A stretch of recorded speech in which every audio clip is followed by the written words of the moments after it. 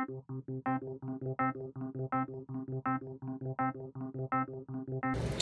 morning, this is Franz Jcon Inserto from group number 2 of BSN 1-3, and I will be doing the experiment number 5, carbohydrates. But first, we should gather our materials. So first is we have our rice, rice with saliva, rice with boiled saliva, bread, bread with saliva, bread with boiled saliva, sucrose, brown sugar, and our starch. Also our dropper and iodine. So since we already have our materials in place in small cups, we will then proceed to the step number 2, which is to add 1 drop of iodine solution to each carbohydrate solution. Okay, so first is our rice.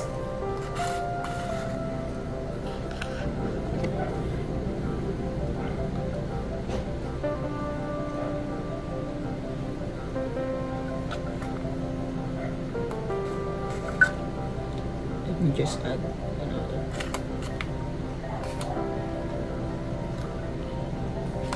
Rice with saliva,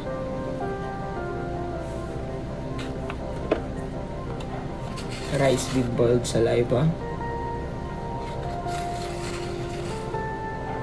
bread,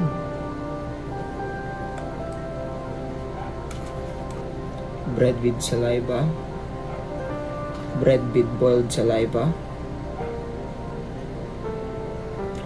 our sucrose, and our brown sugar,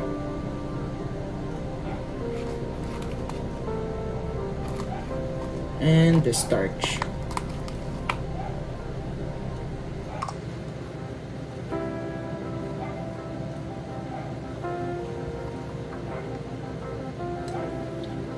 Then the last step to our experiment is to note and record the color of each sample. So after a whole minute, this is the resulting color of each sample. First, we have our rice, then our rice with saliva, rice with boiled saliva, our bread, bread with boiled, bread with saliva, bread with boiled saliva, sucrose, brown sugar, and our starch.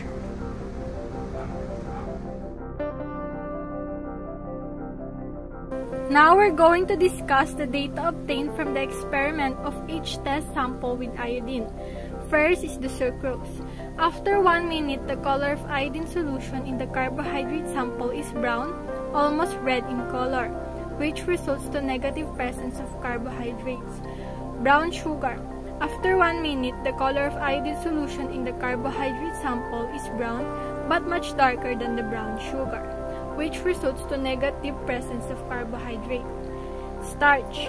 After 1 minute, the color of iodine in the carbohydrate sample is super black, which results to positive presence of carbohydrate. Rice without saliva. After 1 minute, the color of iodine solution on the carbohydrate sample became black, which concludes that there is a presence of carbohydrate. Rice with saliva. After 1 minute, the color of iodine solution in the carbohydrate sample is black, but light if compared to rice without saliva, which concludes that there is a presence of carbohydrate in the test sample. Then, rice with saliva, boiled. After 1 minute, the color of the iodine solution is seen as mostly light brown with dark brown chunks, which results to negative presence of carbohydrate. Bread without saliva.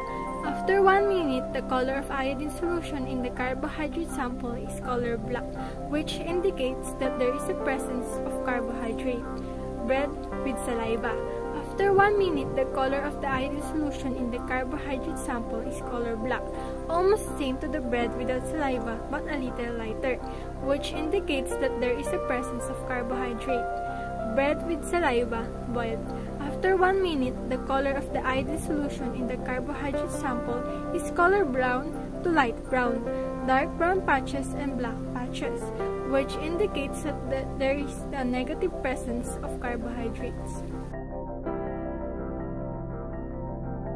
For guide question number 1, what color indicates the presence of carbohydrates in the sample?